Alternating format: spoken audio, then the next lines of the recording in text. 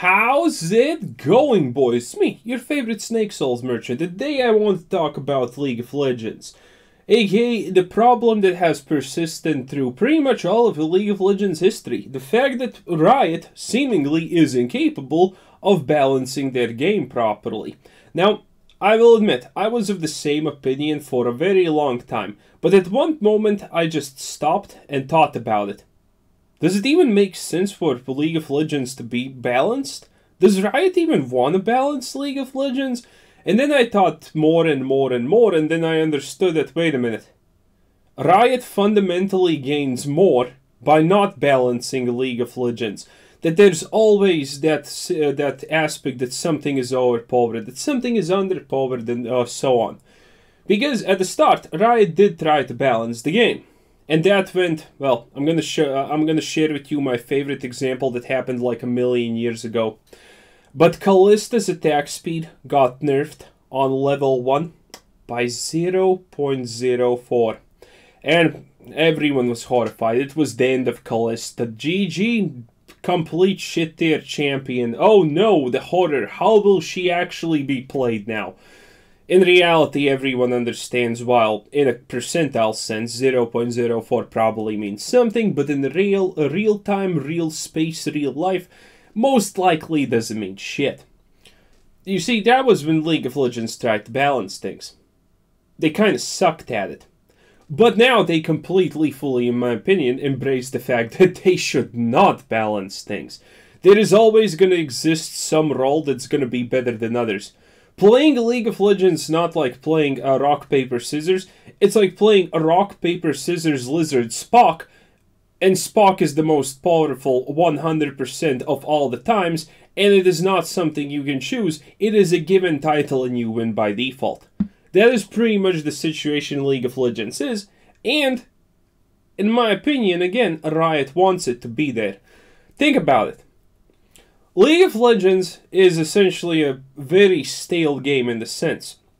You go into the match, you pick your role, you pick your champion, and pretty much 9 out of 10 games, you're never going to do anything different on that champion. You're never going to level a different skill, you're never buying a different item.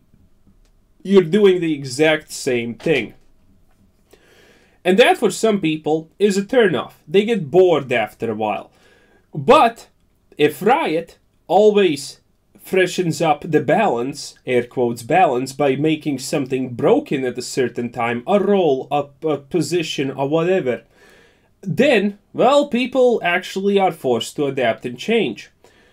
You see, when you play League of Legends, there's this interesting concept. If you're losing, in a lot of cases, you can literally just say, that champion is brokenly overtuned and it sucks to play against.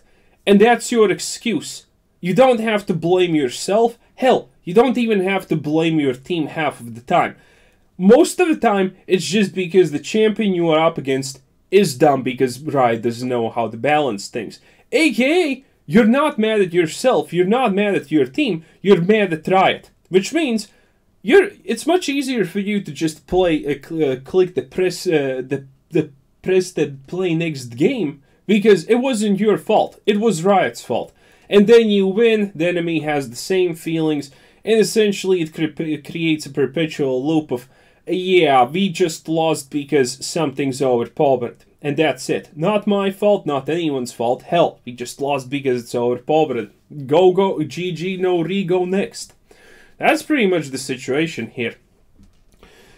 So, Riot usually tries to make a singular role the strongest. And most of the time the flack is given to the tank role, because if you look deeper into the building of champions in League of Legends, it kind of boils down essentially super easily. There's not a whole lot of unique champions, but when you're example looking in the mid lane, there are pretty much only 2 types of champions, burst damage and periodical damage. And both these champions have the exact same template. Now, I played mid lane a lot, so I know this. If you count the total ability damage, ability power scaling for every hero, a couple of years ago it was starting for from 270 AP% to 300 AP%. And some champions had a little bit more, but essentially the same balance still is applied nowadays. If you're a ranged AP dealer, then your scaling is going to be that, blah, blah, blah, and it's going to be a certain amount of AP, depending on how much channeling your abilities have, so to speak. And you're going to build the same thing. Essentially, this is the balance. Everyone complains about AP mages because AP mage items are the best. Well, here's the perspective of the AP mid player. If you do not one-shot someone, you're useless, because now you can't one-shot someone, and your best option is to CC someone. If an AP mage can't one-shot someone, they're essentially useful. Why? Because a tank's gonna heal, a bruiser's gonna heal, and the only one who you can one-shot by default most of the time is the AD carry. And the AD carry is usually not at the front. So if an AP mid is not capable of one-shotting a top laner, well, it just feels shit. No one wants to play AP mid because of that. Same thing goes for the top laners. If they don't get one-shot, they just heal up because most top lane champions have some kind of gimmick that heals them up or whatever. If you get one-shot, you're mad. Where's the balance? Oh, Riot, please, where is the balance? He just one-shotted me. If I make magic resistance, then he just buys one item that gives him 40 or 50% magic pen, and all of that effort comes to waste. It is just a literal circle. But mostly in this circle, I think tanks get fucked, because being a tank is kind of mentally the most trickiest part. You see, tanks and bruisers are literally the same side of the coin. It is the same coin. It is also the same exact side of the coin. The difference is, tanks are supposed to deal burst damage, and then their damage falls off. Bruisers, on the other hand, have burst, but they have perpetually more periodic damage.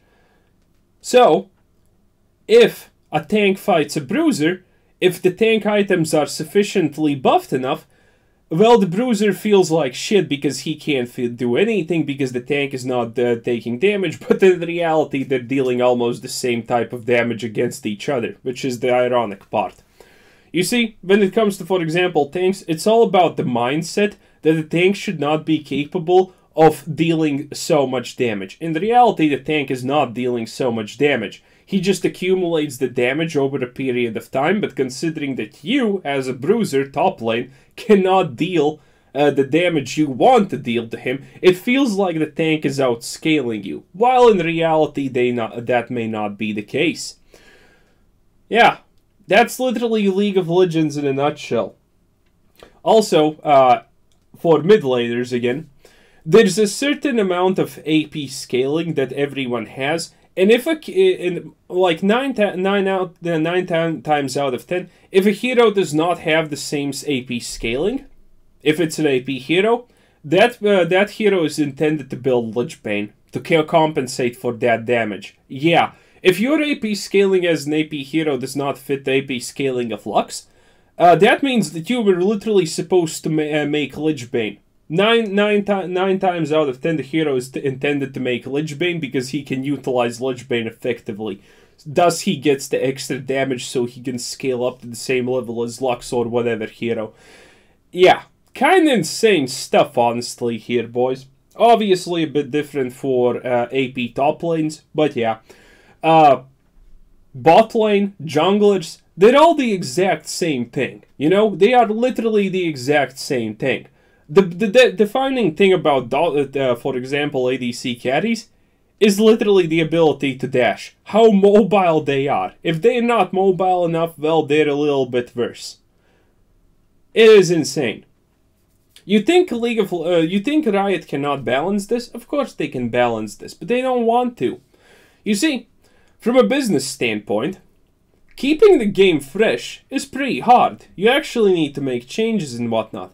But if a certain role is always in the position of Spock, aka better than everything else, people who are in lesser roles, it doesn't matter if they play normal, ranked, if they're silver 1, if they're silver 5, if they're bronze, or if they're challenger, they probably want to win games. AKA, they're gonna slowly gravitate towards the broken role. And maybe you were initially an ADC player, and now you need to play the top lane because that's the hot shit currently. So, all the ADCs you bought, now you need to buy the top lanes. Maybe you do not have enough shards, crystals, riot points, IP points, whatever the default get free currency is now. Maybe you do not have that and you're gonna spend money. Now you're playing that role all the time and hey, that default 2-dir looks like garbage. Now you want a skin for it. You see, having an overpowered role is always good because it keeps the players engaged, it keeps it fresh, and it keeps people rotating between champions, roles, and essentially spending more money. Oh yes. So, from Riot's perspective, there is absolutely not the slightest reason to actually touch the balance. If something's broken, the only time that something is broken out of Riot's intended standards is when a champion hits like a 60% win rate at the higher tier of gameplay. That is when the champion is literally too easy. That is when they have fucked up and given some champion just too much scaling or too much base damage on skills or something like that. Or maybe the items are too good, who knows. But yeah, that's the only time that Riot actually fucks up. But if a specific role is complete dog shit, or if a specific role is completely overpowered, that is 100% fine for Riot, because that's gonna make them more money at the end of the day. You know? That's just how it is.